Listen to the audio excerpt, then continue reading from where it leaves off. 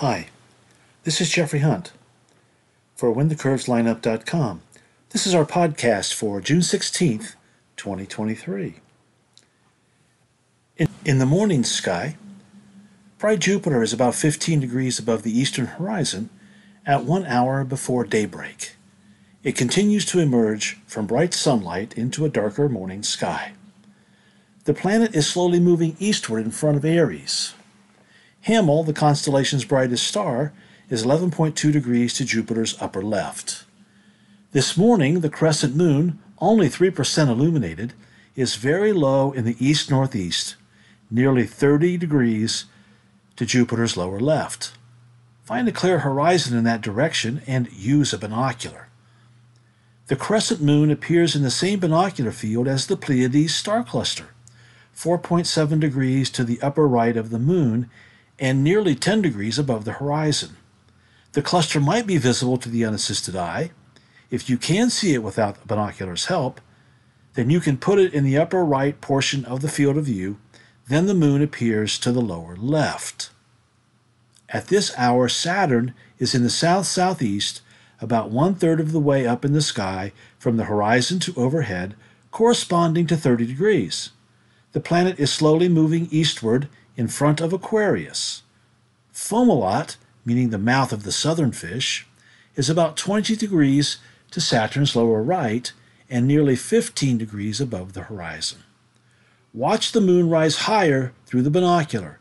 By 30 minutes before sunrise, Mercury is nearly 4 degrees above the horizon and 4.9 degrees to the lower left of the lunar crescent. This is the last call for Mercury for this appearance or apparition. This morning view is a challenge, but possible. The planet retreats farther into bright sunlight, passing Superior conjunction on July 1st and moving toward an unfavorable viewing period in the western evening sky.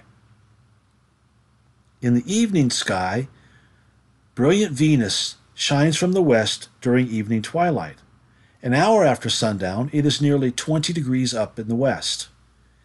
It is about midway from Pollux, a Gemini twin, and Regulus, Leo's brightest star.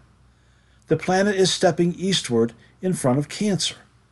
Cancer stars are difficult to see from the lights in urban and suburban settings. Mars, dimmer than Venus, and about the brightness of Castor, the other twin, is 5.6 degrees to the upper left of Venus.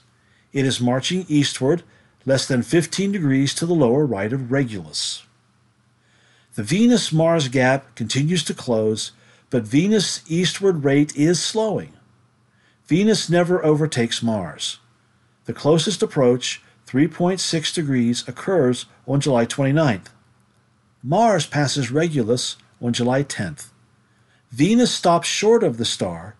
The closest approach is 3.5 degrees on July 16th. Through a binocular, Venus and Mars are in the same field of view, but shift the view slightly so that Venus is near the center of the field. The Beehive cluster, also known as the Praesepe or manger, is to the lower right in the field of view. For a location free from outdoor lighting, Cancer's dimmer stars are visible to the unaided eye as well as the Beehive. The cluster appears much larger than a full moon. Even knowing that Venus does not pass Mars, watch Mars slow its eastward pace and fall short of a conjunction. Thank you for listening. You can find the charts and the text on our website. Thank you.